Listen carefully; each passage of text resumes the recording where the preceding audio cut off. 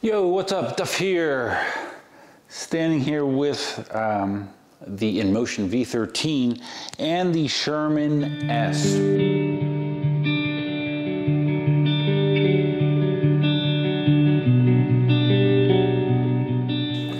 This is going to probably be the last video that I do regarding the V13. I wanted to take a moment to go over the things that I really like about this wheel and the things that, are somewhat negative about it. But to me, there's a lot more positives than negatives. Well, the first thing that's very obvious, having seen these wheels side by side, look at the size difference with the V13 compared to the Sherman S. This makes the Sherman S look small. It's a 22-inch wheel. It weighs, what, 110, 115 pounds? Very heavy. Despite that, it does maintain a thin profile because of its size. And because it has the 3,000 watt-hour battery, whereas the Sherman S has a larger battery.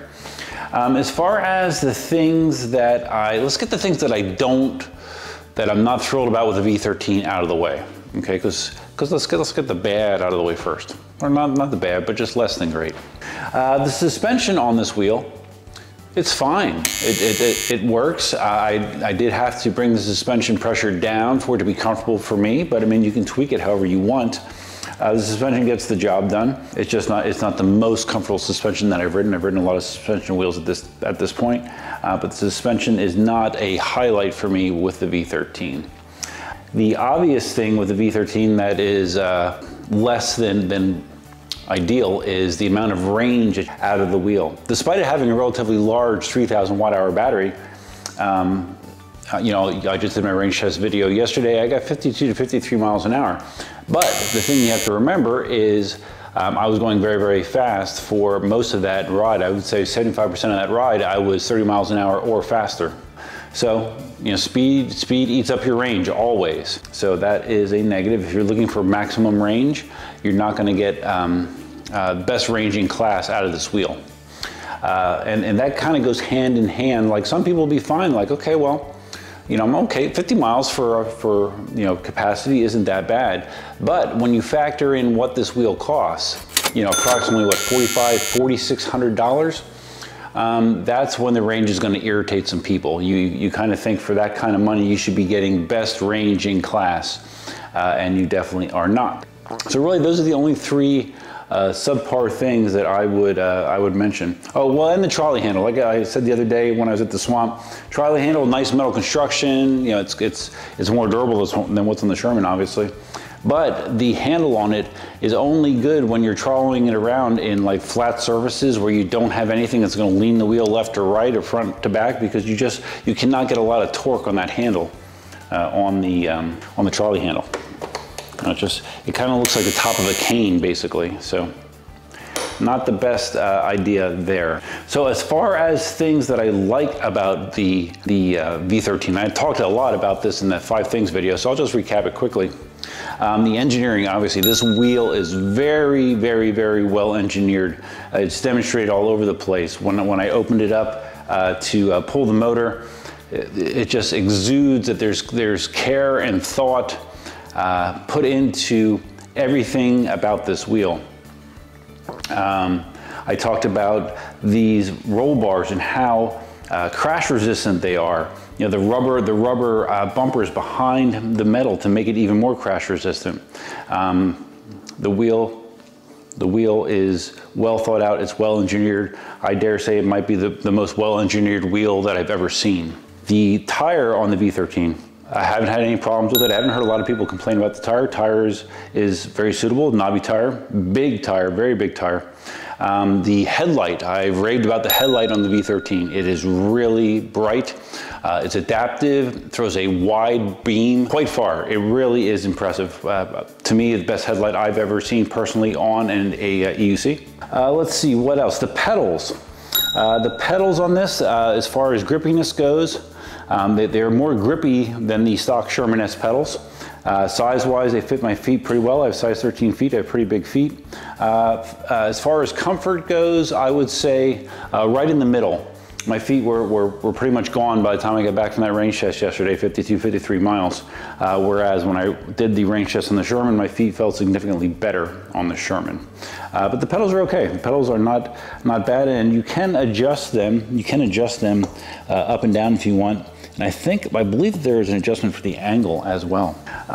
Let's see, what else is positive about the V13? Actually, I mean, the overall biggest positive to me about the V13 is because of its size, because of its weight, it is the most stable wheel at speed that I have ever ridden.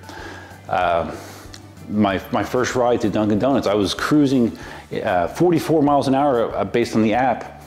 Without even noticing it, without even realizing it, I just looked down and I'm like, oh my God, I was cruising at usually what is my top speed for a very short period of time during my speed runs, just because it was that comfortable. It really was. So, I mean, the V13 has a ton of great features. As far as like being a open road cruiser, I don't know that you're gonna find a wheel that is better engineered to do that. All the engineering also plays into the safety precautions that they have built in to allow you to take this wheel up into the 50s, 50 mile an hour range, and still have plenty of overhead to keep you safe. So that is something, again, that is unique to this wheel. The only drawback is if you want to go really far, then you're going to have to be doing some charging in between. So the V13 is a great wheel. The V13 is one of the most impressive wheels I've ever seen. The only question I have in my head is it worth the money? I'm not a big fan of the pricing of electric unicycles nowadays. I mean, it's just crazy. You know, pushing $5,000 for an electric unicycle, it's just, I don't know. You know, when I got started, an expensive wheel was like $1,200. So it's kind of gotten crazy. But I don't know. Hopefully that trend reverses over time, but I have a feeling it probably won't, more than likely. So okay, so V13, great wheel. I've been very happy with it. Again, big thanks to Jason from eWheels. So now let's just talk about it. I have kind of thrown it back and forth between the Sherman and the V13. I own the Sherman S. This is on loan from eWheels. As far as speed goes, the Sherman S can go almost as fast as the V13. Albeit without there is a large overhead with the Sherman S, especially if you don't turn on those extended high speed modes, which I do not have turned on. So you can go safely at speed. Because it's a smaller wheel, it does not feel as confidence inspiring at speed as the V13. But it still is great. It is great. As far as, let's see, comfort things, like I mentioned, the trolley handle on the Sherman S is not impressive either, but it's not really impressive on the V13 either, so I don't really know that you would say there's a clear winner there.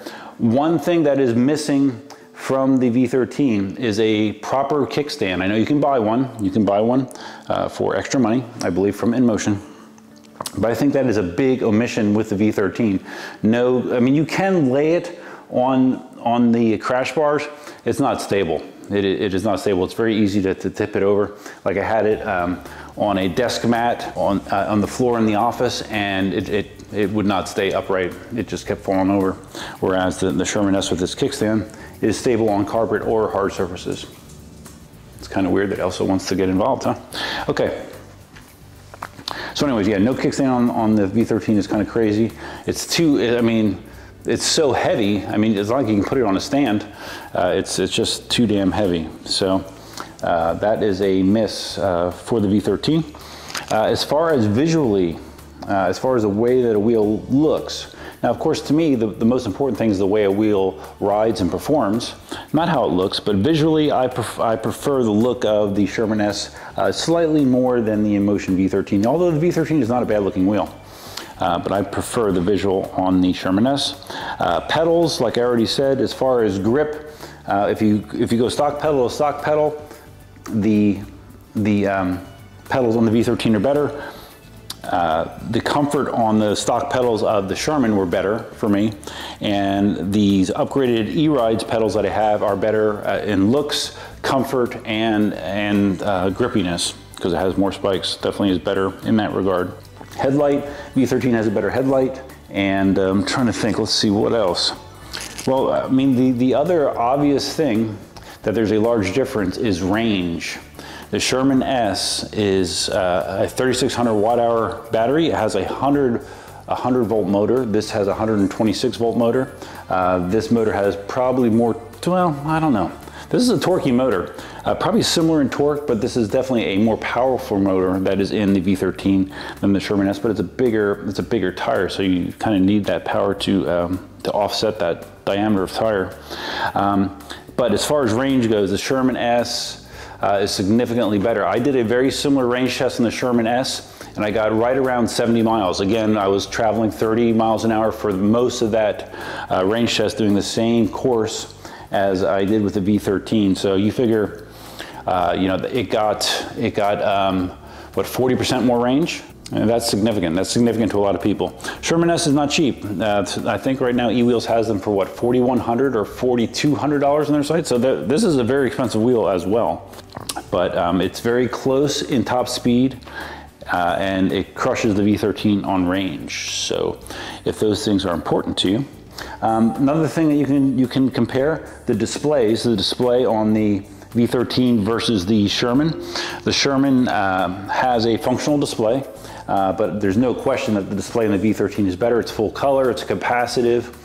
You can do a lot of the controls that you use the Inmotion app for on the wheel.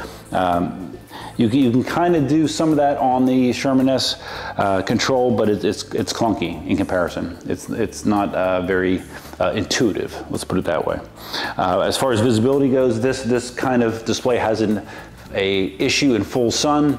The LCD display that is on the Sherman S is more visible in more light conditions, so that's a positive for the Sherman S, right? I'm trying to think, what else is there to compare? I mean, the bottom line is, if someone sat both of these wheels next to me and they said, okay, Duff, and after I have had a chance to test both of them, as I have, you can have one of these wheels for free, okay?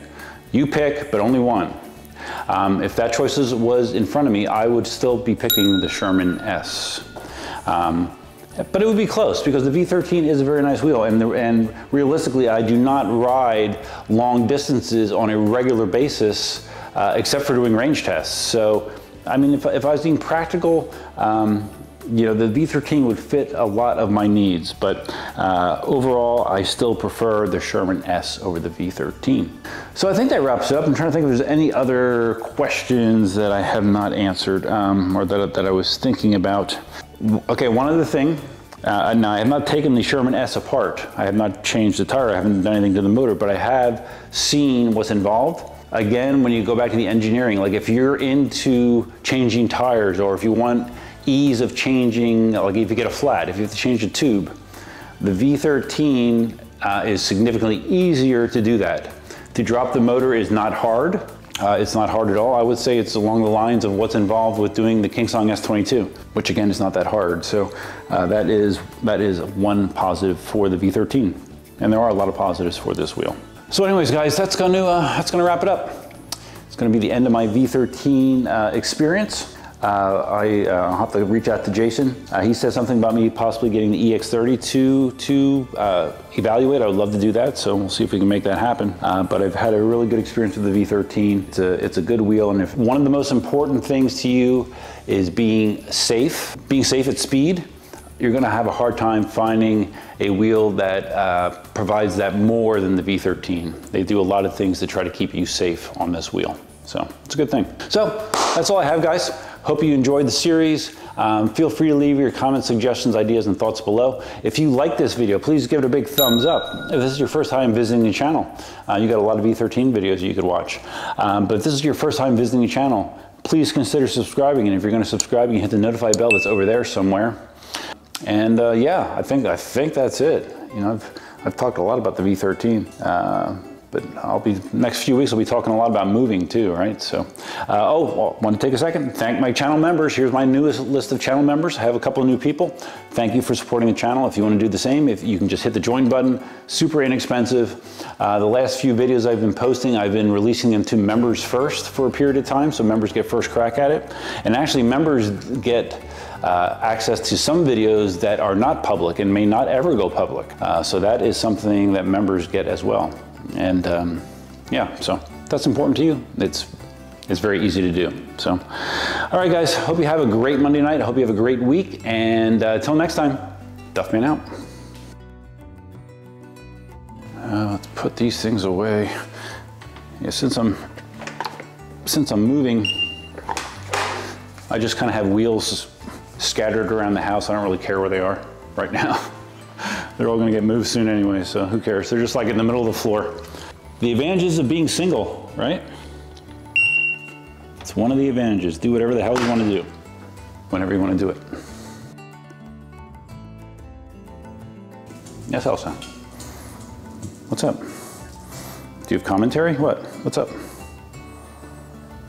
Honey, I'm talking. Okay. Come on, go lay down. Go lay down. Honey, go lay down. Come on, let's go.